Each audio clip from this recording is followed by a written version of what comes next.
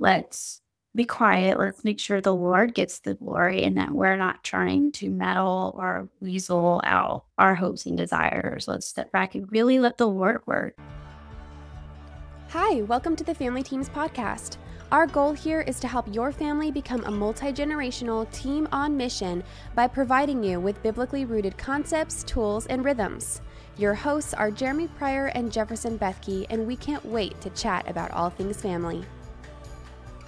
Hey, everybody. Welcome back to the podcast. I'm here joined by my lovely wife, April, we just had our granddaughter. We were just talking about this. So, April, you want to explain what just happened in our family? Our first granddaughter, our second grandchild, and we are just over the moon. She just arrived yesterday and just arrived home moments ago. So we're really happy. And the euphoria after having a baby, it's different when you're the grandparent than the one that just went through it. But yeah, super excited. Yeah, so excited. And then we have today Michelle Akrami, all the way from California, and Brittany Stewart, all the way from Texas. So today we're going to do something a little different. I want to try something new. We've been doing a lot of videos where we look at kind of a lot of contemporary ideas as being expressed through different thought leaders on YouTube and reacting and dialoguing, working through, okay, what's the family team's kind of lens? What's the biblical lens through which we can see this issue? But there's another body of content that's really valuable to react to besides YouTube, and it's called the Bible. It's timeless, and everything here I think is really important to see through, like the lens of family and motherhood, and how do we understand these things in light of especially the fascinating narratives that we have in the Bible. So I wanted us to do a deep dive on a character, a mother in the Hebrew scriptures, and this mother is Rebekah.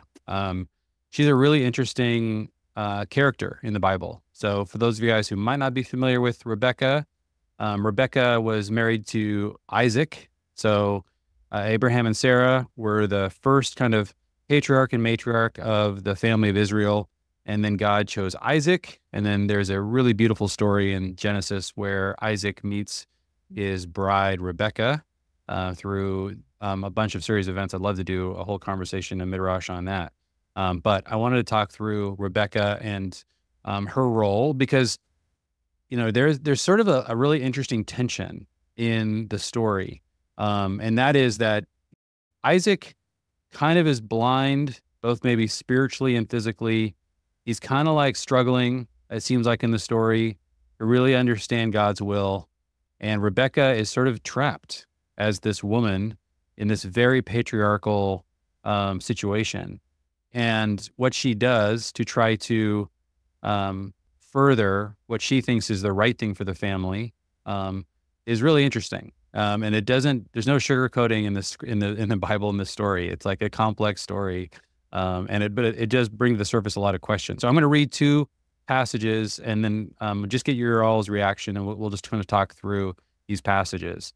They both relate to the same story. So I want to read from Genesis 25 and then from Genesis 27.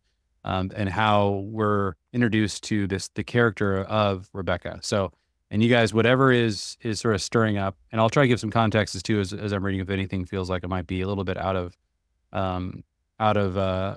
place. It might be hard to understand without some context. So we'll start with Genesis 25. I'm going to read starting verse 19, and we're going to do kind of like a Midrash style. Midrash is kind of like where we just riff and discuss and try to figure out both observations, interpreting, and then like, what could this mean? How do we apply these ideas? So we're looking at Genesis 25:19. These are the generations of Isaac, Abraham's son. Abraham fathered Isaac, and Isaac was 40 years old when he took Rebekah, the daughter of Bethuel, the Aramean of Padan Aram, the sister of Laban, the Aramean, to be his wife. And Isaac prayed to the Lord for his wife because she was barren, and the Lord granted his prayer. And Rebekah, his wife, conceived. The children struggled together within her. And she said, quote, "If it is thus, why is this happening to me?" So she went to inquire of the Lord. And the Lord said to her, 2 nations are in your womb, and 2 peoples from within you shall be divided. The one shall be stronger than the other, the older shall serve the younger. When her days to give birth were completed, behold, there were twins in her womb. The first came out red, all of his body like a hairy cloak, so they called his name Esau. Afterward, his brother came out with his hand holding Esau's heel, so his name was Jacob. Isaac was 60 years old when she bore them. When the boys grew up, Esau was a skillful hunter, a man of the field, while Jacob was a quiet man, dwelling in tents. Isaac loved Esau because he ate his game, but Rebekah loved Jacob. All right, so that's the plot line so far. And then, of course, we're going to skip forward to Genesis 27 to kind of fill out the rest of Rebekah's part in this story. When Isaac was old and his eyes were dim so that he could not see, he called Esau his older son and said to him, "My son." And he answered, "Here I am." He said, "Behold, I am old. I do not know the day of my death. Now then, take your weapons, your quiver and your bow, and go out to the field and hunt game for me, and prepare for me the delicious food such as I love, and bring it to me so that I may eat, that my soul may bless you before I die." Now Rebekah was listening when Isaac spoke to his son Esau.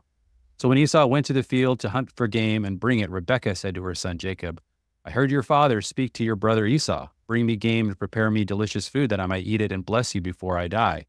Now therefore, my son, obey my voice as I command you. Go to the flock and bring me 2 good young goats, so that I might prepare from them delicious food for your father, such as he loves. And you shall bring it to your father to eat, so that he may bless you before he dies." But Jacob said to Rebekah his mother, "Behold, my brother Esau is a hairy man, and I am a smooth man. Perhaps my father will feel me, and I shall seem to be mocking him and bring a curse upon myself and not a blessing." His mother said to him, "Let your curse be on me, my son. Only obey my voice and go, bring them to me." So he went and took them and brought them to his mother, and his mother prepared delicious food such as his father loved. Then Rebekah took the best garments of Esau, her older son, which were with her in the house, and put them on Jacob, her younger son. And the skins of the young goat she put on his hands and on the smooth part of his neck. And she put the delicious food and bread which she had prepared into the hands of her son Jacob. So he went in to his father and said, "My father." He said, "Here I am. Who are you, my son?" Jacob said to his father, "I am Esau, your firstborn. I have done as you told me. Now sit up and eat my game, that your soul may bless me." But Isaac said to his son, "How is it that you have found it so quickly, my son?" He answered, "Because the Lord your God granted me success." Then Isaac said to Jacob, "Please come near, that I may feel you, my son, to know whether you are really my son Esau or not." So Jacob went near to Isaac his father, who felt him and said, "The voice is Jacob's voice, but the hands are the hands of Esau." And he did not recognize him because his hands were hairy like his brother Esau's hands. So he blessed him. He said, "Are you really my son Esau?" He said, "I am." Then he said, "Bring it near to me, that I may eat of my son's game and bless you." So he brought it near to him, and he ate, and he brought him wine, and he drank. Then his father said to him, "Come near and kiss me, my son." So he came near and kissed him. And Isaac smelled the smell of his garments and blessed him and said, "See, the smell of my son is as the smell of a field that the Lord has blessed. May God give you the dew of heaven and the fatness of the earth and plenty of grain and wine. Let peoples serve you and nations bow down to you. Be Lord over your brothers, and may your mother's sons bow down to you. Cursed be everyone who curses you, and blessed be everyone who blesses you." As soon as Isaac had finished blessing Jacob, when Jacob had scarcely gone out from the presence of Isaac his father, Esau his brother came in from hunting. He also prepared delicious food and brought it to his father. And he said to his father, "Let my father arise and eat of his son's game, that he may bless me." His father Isaac said to him, "Who are you?" He answered, "I am your son, your firstborn, Esau." Then Isaac trembled very violently and said, "Who was it then that hunted game and brought it to me? And I ate it before you came, and I have blessed him. Yes, and he shall be blessed." And as soon as Esau heard the words of his father, he cried out with an exceedingly great, bitter cry and said to his father, "Bless me even also, my father." But he said, "Your brother came deceitfully, and he has taken away your blessing." Esau said, "Is he not rightly named Jacob, for he has cheated me these 2 times?" He took away my birthright, and behold, now he has taken away my blessing. Then he said, have you not reserved a blessing for me? Isaac answered and said to Esau, behold, I have made him lord over you, and all his brothers I have given to him for servants, and with grain and wine I have sustained him. What then can I do for you, my son? Esau said to his father, have you not one blessing, my father? Bless me, even me also, O my father. And Esau lifted up his voice and wept. Then Isaac his father answered and said to him, behold, away from the fatness of the earth shall your dwelling be, and away from the dew of heaven on high. By your sword you shall live, and you shall serve your brother, but when you grow restless, you shall break his yoke from your neck. Now Esau hated Jacob because of the blessing with which his father had blessed him. And Esau said to him, the days of mourning for my father are approaching, then I will kill my brother Jacob. But the words of Esau, her older son, were told to Rebekah. So she sent and called Jacob, her younger son, and said to him, behold, your brother Esau comforts himself about you by planning to kill you. Now therefore, my son, obey my voice. Arise, flee to Laban, my brother, in Haran, and stay with him a while until your brother's fury turns away, until your brother's anger turns away from you, and he forgets that you have done what you have done to him. Then I will send and bring you from there. Why should I be bereft of you both in one day? Then Rebekah said to Isaac, I loathe my life because of the Hittite women. If Jacob marries one of the Hittite women like these, one of the women of the land, what good will my life be to me? All right. So there's a lot there. But yeah, I was really interested to hear what kinds of things struck any of y'all about the story of Rebekah and what she does in this story so far. I think it's interesting that she, in the womb, could tell that there was stuff going on. First of all, that they were struggling with infertility for so long. 20 years is what it sounds like. If Isaac was 40 when they got married, and then he was 60 when the twins were born. Wow, that's a long time to go through that. And then for her to be able to tell right away that something was going on in her womb, with it being like her first pregnancy and everything, that's pretty fascinating. Need a blueprint to revise your family to be a multi-generational team on mission? The book, Family Revision by Jeremy Pryor, is the book that summarizes all the big picture ideas you hear on this podcast. Available on Amazon or familyteams.com.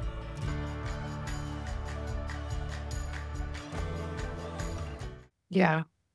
I think her initial question, where it says in verse 22, the babies jostled each other within her, and she said, why is this happening to me? Instead of just, why is this happening? And that jumped out at me. And I love that she went to inquire of the Lord, though, but I don't know, there's, as a mom, so many times in motherhood, we can make it about us, and it's not always, it's not about us. And I don't know, that was just a question that stood out to me, that she was already kind of taking that personal and like, I need to do something, something like that. Yeah, I think that is so interesting that she asked, and she got this epic response that was definitely way beyond the scope of what she was asking. She wasn't asking what is she's like, something is happening here. Yeah, and it was very like, this isn't personal to you. There is a national. Two nations are literally at war inside of your womb. Yeah. Yeah, I think she started off the right way, right? Like, she inquired of the Lord, and he told her. And then she's like, then she found out what they feel like. It was so cross-cultural, like against what the cultural norm was, that I don't think she could accept that, if she could have, before it plays out. But I guess my next question would be, did she share this with Isaac? Right. Yeah, it's very strange in the story that it seems that Rebekah is much more tuned in to the sovereign plan of God than Isaac is, right? And this is what creates the tension in the story, it seems, because there is no indication that she did share this with Isaac, or if she did, that he took it to heart. And so she knows while she's giving birth that whichever one is going to come out second is going to be the one that is going to be the son of the promise, not the firstborn. And it doesn't seem like Isaac took that on board at all. And so the story really, it demonstrates kind of like, because, there is obviously this temperamental difference between Esau and Jacob, and a reason why you have one of the sons more masculine and maybe therefore getting the favor of Isaac. Whereas it seems that Rebekah has this insight about the one who's actually the firstborn, or the one who's the son of promise. And that might, be influencing her relationships with the two boys. Well, what else is standing you guys out? This story. I just think that it's just the idea of the Lord communicating something to her when she's pregnant about her children. He gave something very clear to her, like God spoke to her. That's kind of like, wow, that's in and of itself is pretty amazing. And then that she seemed to really fight for it. I mean, it's kind of what you were just saying, Jeremy, but it's like, I don't know. I mean, because this was 20 years later, or we don't know, I guess, how old the boys are, but maybe 20-ish or 18 or 22, something like that. And she's still like really clinging to this, thing that she heard, and basically like forcing it to happen, and maybe going around her husband, or she's encouraging her. If you think about what she's doing, I've always felt conflicted with this story, because she's like encouraging her son to deceive his father, and she's like his spy, or like she's getting the information, and then she's going and like using her influence to like make stuff happen. And I just don't know how to like where to put that in my moral compass. Yes. Because of, what I think about marriage and how you should be on the same page and be, supportive of your husband and that kind of thing. And so I don't know. I'm just curious about what the dynamics were, but then that she had to kind of jump through those hoops kind of says that Isaac was not really either listening when she did tell him, or was kind of like had his own idea of the way things should be. And, Esau being hairy, it kind of, like his name literally is hairy, means hairy. So it just makes you think he's like this big, buff, burly, outdoorsy kind of guy. And then, that maybe that would be outward appearance look like the leader of the family, or like he's going to be the one who takes on this promise. And it's Isaac was the one who was almost sacrificed by his father, and understands that he has like a half brother, Ishmael. And so I don't know, like somewhere in there, he still is not totally trusting the Lord or following what God has communicated to them. And so she has to step in, and it's like admirable in some ways and like questionable in some ways. I don't know. Yeah. Well, that's what I found so important about this particular narrative. And that is, you have to wrestle with it. Like you can't just get some kind of blatant or obvious moral lesson. Like there is no way that I know of to splice this. Like life is really messy. And one of the things I love about the scriptures is that they really, they force us to wrestle with these challenges. And so I think, and as you're reading the story, and this is kind of what I wanted to ask you both, like all three of you, just kind of get your feedback on what can we learn from Rebekah? Like how do you wrestle with this? She's in a very weird dilemma. She's in this marriage. Apparently they're not coordinating or cooperating. Like there's some level at which she's wanting something. And the part of this that always gets me for some reason is when Esau comes in, and once Isaac realizes what happened, he trembles, and he says, you can't reverse this. And there's been just enormous amounts of theological discussion around why can't Isaac reverse this blessing.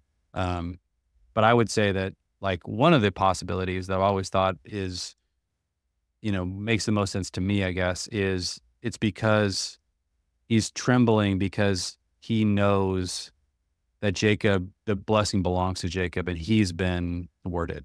Like, this prophecy happened so early. And my guess is that Rebekah would have said something about this to Isaac at some point, but he doesn't want to hear it.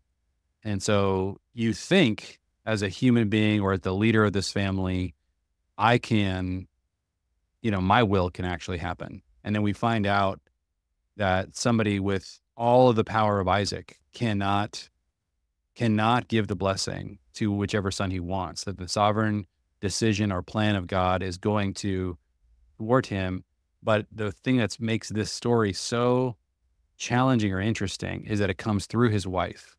It comes through her. It's almost like is she cooperating with God to give the blessing to the proper son, or is what she's doing wrong, and therefore God would have found another way that didn't involve any kind of deception or any kind of sort of this, what it feels like, power play on the part of Rebekah. Like, this is a really difficult thing to figure out. I don't know what that stirs up or how you guys read that, but this is where the wrestling really starts, I think. The Lord, he clearly told her what was going to happen. And I go back to just recently, somebody reminded me that each of my children have their own testimony. Like the Lord is writing their testimony. And I can try with all my power to manipulate it and make it go one way or the other. But they have a story. And I feel like she was told, and she still, couldn't step back and let it play out, right? Like she maneuvered her way through. So I think as a mama, there's just this reminder of like, even if the Lord hasn't told me, he told her clear as day, this is the plan. I have to step back and guide my children, but I have to let the Lord write that testimony in their lives. Yeah. It's not about me. She kept making it about her over and over in this story. So Brittany, you feel that because God prophesied to Rebekah about what was going to happen, that clearly he doesn't need her help. And when she inserted herself to force it to happen, that was kind of crossing a line. I wonder what the story would have looked like had she stepped back and let the Lord work. Yeah. Yeah, it may not have looked her timeline, but yeah, one of the details that seems to possibly indicate that is the way the storyteller describes the reason for the favoritism is not because Rebekah is trying to obey God, but because Jacob is a tentish person or whatever. He's dwelling by the tents as opposed to, so that's interesting. And I think it's like you were saying, Jeremy, about the favoritism and how often, if it's not dealt with and submitted and surrendered to the Lord, it just seems to follow down the family line, and just seeing that play out. But yeah, like you were saying, Brittany, I think it has to do too with just submission to our husband, submission to the Lord, submission to our husband. It's like such a similar thing where there's such a trust involved and not wrestling to like make something happen, and trusting the Lord and trusting our husband, as, I don't know, that's something I've just been continually learning and growing in. And there's always blessing in it, and it's like, I think, at least for me, I feel as a woman, I know when I am like wanting to overstep and there's just like this check, in my heart, like, nope, like that is the wrong route. I will not bless that, like the Lord doesn't bless that. So, yeah, But I get it, especially if you get a word from the Lord. And I wonder if she felt like she had to act on it, like he told her this so that, okay, I'm telling you this so you can go do it. I wonder if there was that dynamic for her that didn't get resolved in her own heart. Yeah, I think it's very reminiscent of what Sarah did just one generation before. So this is Rebekah's mother-in-law who, gave her servant Hagar to Abraham because the promise God had made wasn't happening. And so she intervened. And there are different scenarios and different people. So I'm not saying that their hearts were in the same place. But I'm just curious, we see these women kind of stepping in and intervening and maybe messing things up. I don't know. And it takes me back to the fall. In Genesis 3, part of the curse is not just pain in childbirth, but that our desire will be to rule over our husbands. Mm-hmm. And you see it playing out like a few chapters later in this story in multiple generations. The Family Plan Calendar is the new way to keep your family team organized. Plan your rhythms, menu, household chores, and notes for the family all in one place. Visit familyteams.com to purchase.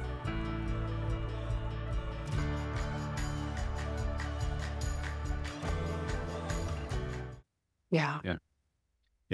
It seems that maybe another clue that another detail the story gives us is that she is totally miserable with her daughter-in-laws, right? So Esau's married these Hittite women, and Rebekah's like, I want to die.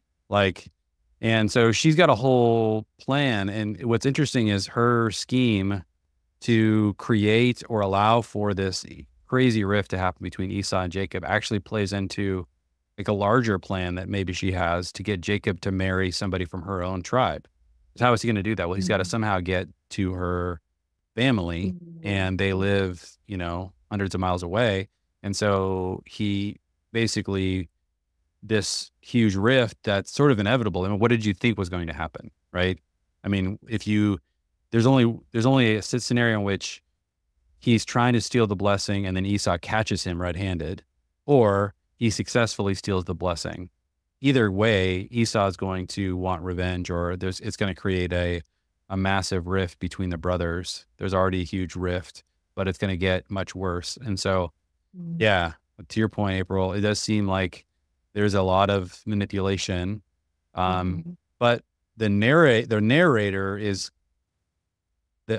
providing for us all kinds of, ways in which this is playing out to align with the plans of God. You see this as well with the story of Joseph, right? The author of Genesis is constantly giving us examples, right, where Joseph has these dreams about all of his siblings bowing down to him.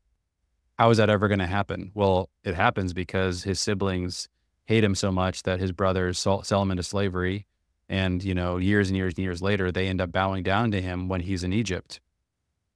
And so the original prophecy gets fulfilled through the sin of humanity.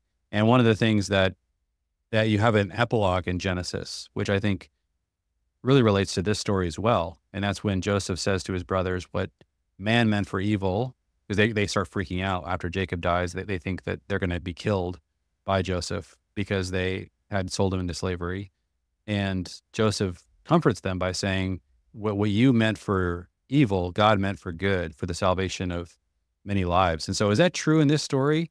Like what Rebekah meant, like, is you can't say in this Joseph story that the brothers had the best of motives. Like the story makes clear that their motives were not pure, yet God used their sinful action to bring about his divine plan.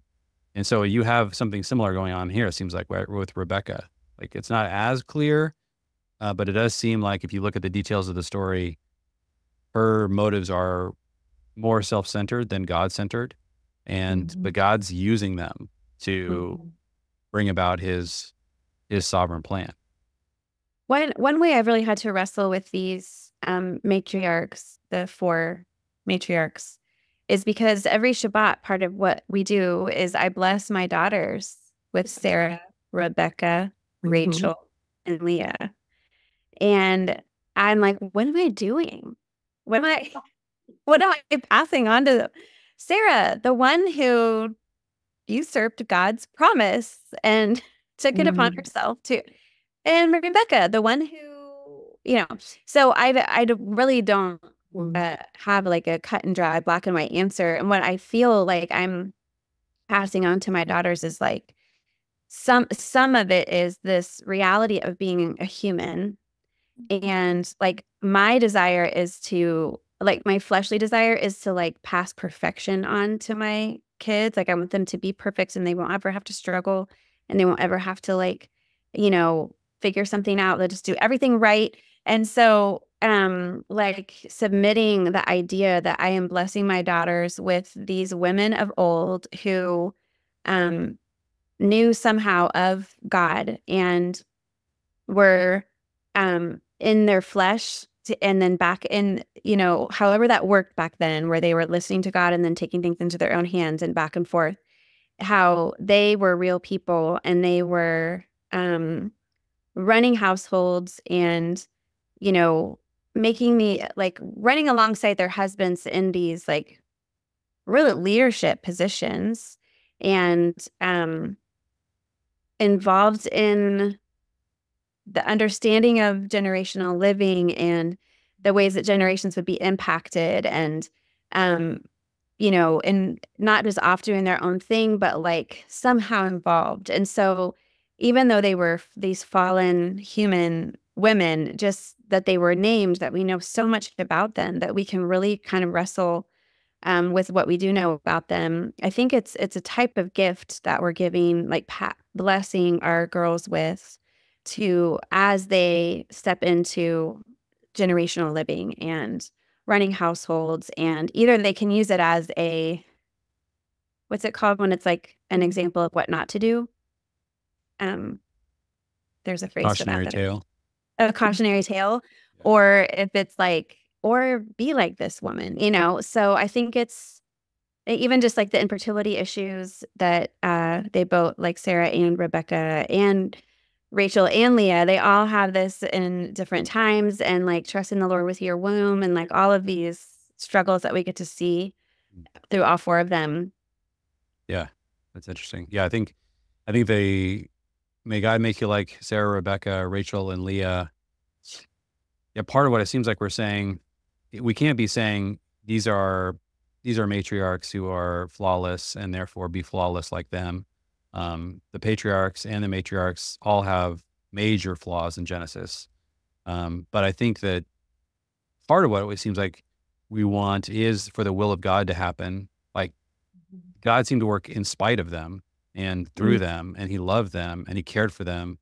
And so he provided fertility, in multiple cases. I mean, there was fertility issues with Sarah, with Rebekah, and with Rachel, right? And then ultimately with all of the things they were trying to accomplish, God, his sovereign will was happening through them. And this story is, I think, a really vivid example of that. Like Rebekah is just clearly scheming, and the deeper we go into the story, the more to me it does look like she's doing it for more personal reasons, and she's lifted up as this honored matriarch, in the Bible. I had that same thought too, April. Well, I was just reading this earlier, and it's like I'm praying this over my daughters, but I had this thought, and you too, Brittany. I had this thought though, because we say that same prayer in our Shabbat meal. But the next part is, may he give you the heart of Ruth, the faith of Mary, and the righteousness of Christ as you build our family from generation to generation. And I was thinking of how after in that blessing we named those matriarchs, there's now Ruth, who that ended really well. Like God redeemed her situation. And then with the faith of Mary, it's almost, I don't know, I've never thought of this, so correct me if I'm wrong on this, but there's almost a redeeming of what Rebekah said, or how she reacted to the word of the Lord here. Because when Mary heard the word of the Lord, she responded with, may it be to, May it be to me as you say.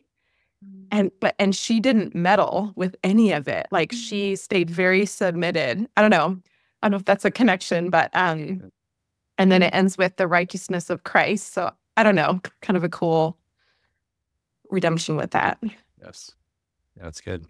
I agree, Michelle. I think that's a really neat, I wonder, how like the Hebraic mind juxtaposes the counterparts that you're kind of drawing there. That's really interesting. There's something she says here that really strikes me. I'm curious what you guys think. So she uses very commanding language multiple times in the story. Like, she tells Jacob to obey her. She's commanding him as if she has real authority over him. And then she says to him when he says, well, what'll happen if I get caught? And then my father starts to curse me. And Rebekah says, let the curse fall on me. It's just interesting. Like, I'm trying to like really think through the implications or what that says about the story or about the character of Rebekah, that she is very much taking authority. She can't take authority in, like, at the very end where she's in this conversation with Isaac about how miserable she is with her daughter-in-laws. But it's interesting that within her relation with Jacob, she does take authority, and then she wants the curse to fall on her. I don't know if that's even a possibility, but yeah. What are we learning about Rebekah and how, what does that make you, what does that stir up for any of you about this character and what she's doing there in the story? Gosh, my nature is just to read it and be like, I had a woman backed up. But the scripture keeps coming to mind, and I can't recall where it is. We're studying Revelation, so it's got to be in there. But I know it's all throughout the Bible. God searches the hearts, and God knows where our heart is.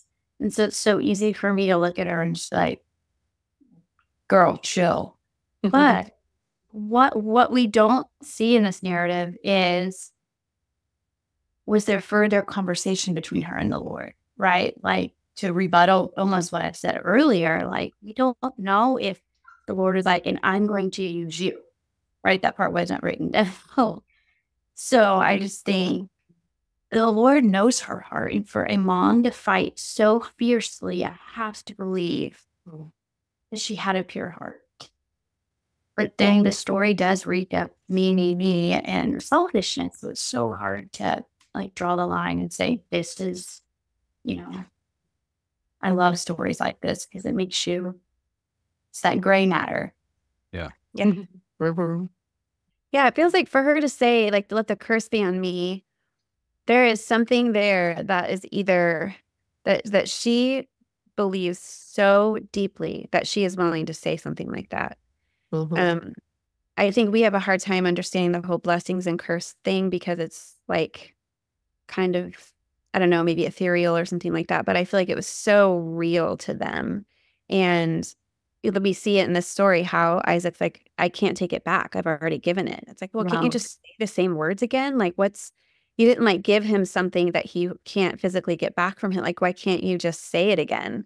So there's something going on in the like blessing curse world that is really hard for, I think, like our Western modern minds to really understand.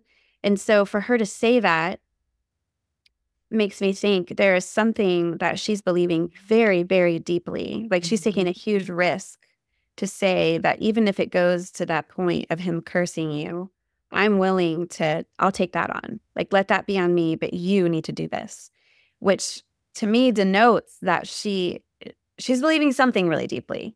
So if it's back to that, like, God spoke to me when I was pregnant with you, and this is what he said, and I'm sticking to it, even if your stubborn father's not listening, like, I don't know if it's that kind of thing, or if she's like, I really want this to work out with my family of origin. I think this is the best way for it to go.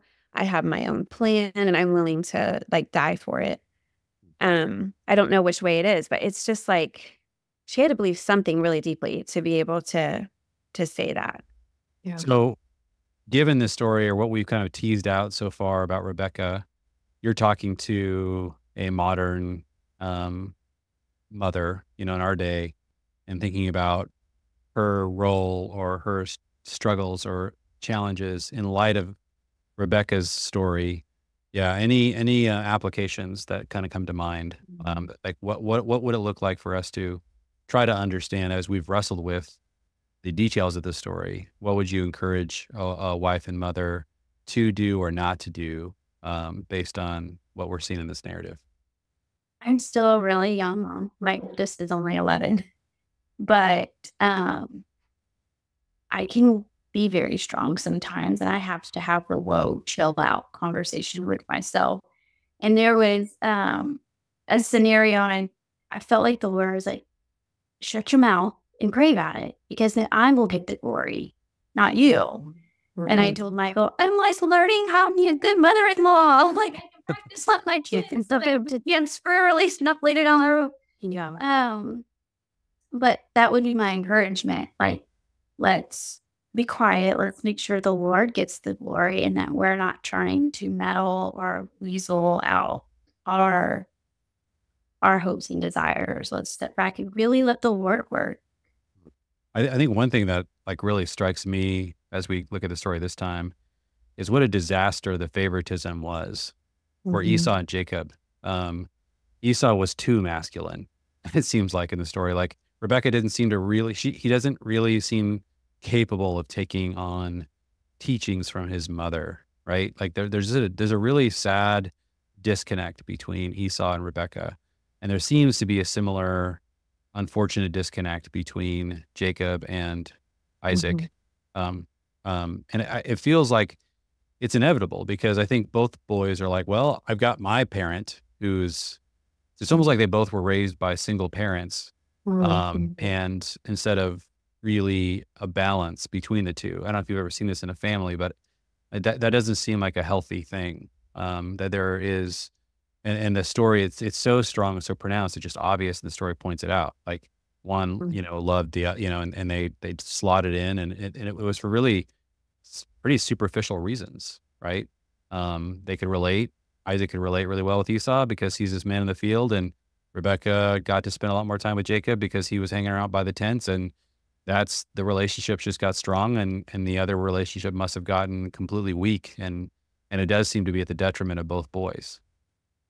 Yeah, we didn't really get into this very much, but I would say to learn a lot about like the mother-son relationship in this story, from this story, because you can see both kind of like a maybe a mama's boy, and then maybe a like I'm too cool for my mom guy. I don't know.